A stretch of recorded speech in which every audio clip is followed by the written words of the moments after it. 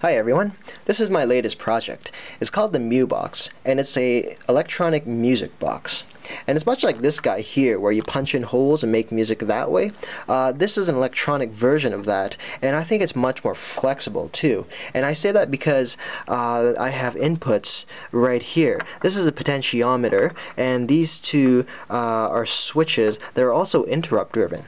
And the way you can use these inputs is really up to you. You could probably use this, you can use the potentiometer to select notes. One of the buttons can change instruments, the other could even play a tone. It's really up to you.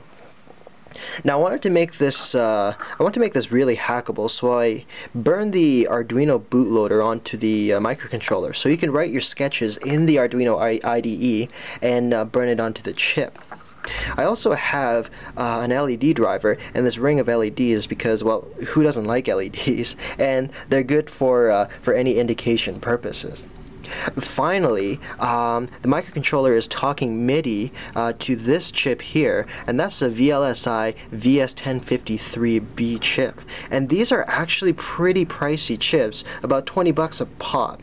So I guess this is where one of the biggest costs come in, but it's quite nice. It has a nice bank of tones, both instruments and percussion, that you can select from. So yeah, it's quite nice. So once you turn it on, so far I have it just flashing different LEDs, but I'll post other videos where I made different programs that show what you can do with this thing.